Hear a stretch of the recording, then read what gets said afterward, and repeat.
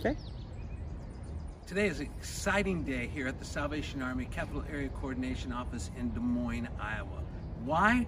Because we have a phenomenal relationship with DART bus systems here in Des Moines, and they have donated this fabulous bus. They have given us the keys to the bus to start the very first in the Western Division of the Salvation Army, very first Salvation Army Social Service Mobile Unit, where we're going to be going out throughout the local community as well as the surrounding rural areas and helping people that are in need each and every day of the week.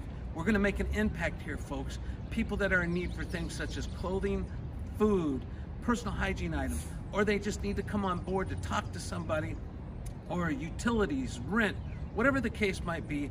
We at the Salvation Army are going to do our best alongside of our partners, especially DART, to make an impact in the communities surrounding the Des Moines area.